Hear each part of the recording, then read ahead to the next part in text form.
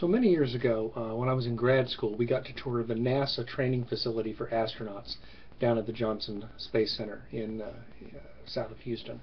Uh, I was going to school in Central Texas, and so it was a couple of hours drive. And for folks in an education department in grad school, let's go see how they train the astronauts. How awesome is that? And it was incredible. The facilities they had were beyond state of the art, beyond world class. They had the world's largest swimming pool, I don't know, a couple of million gallons, where you could simulate being weightless in a spacesuit and assembling the components of the space station. They had full motion simulators for the space shuttle. They had an airplane, a jet airplane, a Gulfstream business jet, configured to fly like the space shuttle. One half of the cockpit was a regular airplane cockpit. The other half was totally tricked out, just like the space shuttle, and that was where the aircraft commander sat. And then they would pull a lever, and the airplane would turn from an airplane into a brick with wings. The landing gear would go down, the flaps would go down, the thrust reversers would deploy, and the thing would just sink like a rock, just like the real space shuttle. But you could push the lever forward and all that stuff would fold back up, and then you had power and you could go around if you messed up the approach. Because on a real space shuttle, you can't go around. You got one shot at it, and then you're done. So they used that to train the astronauts to land the space shuttle. Right? They come in from orbit, 17,000 miles an hour, and they got one shot at the runway.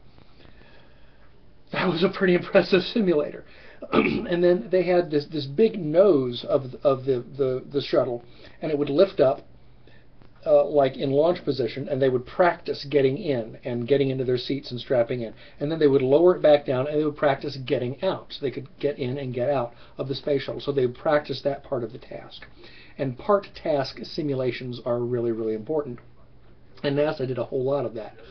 So then they also had, for the guys that operate the robot arm that would like launch the satellites and lift them up out of the cargo bay and put them up and get them going, or lift up pieces of the space station and lift them up and put them in place with the rest of the space station. They had this big, gigantic room, and it was totally blacked out with black curtains everywhere, so it looked like space, right? And a full-size mock-up of the shuttle cargo bay, this thing the size of a bus. You could park a bus in it. And a robot arm and helium balloons. Ginormous helium balloons the size of space station components or satellites or what have you, the Hubble Space Telescope, that they would reach up and they would grab, and of course they're helium balloons, so they have no weight on Earth, essentially, and so they'd practice maneuvering these things around. These huge, fantastically complicated, fantastically expensive simulators in order to practice these tasks.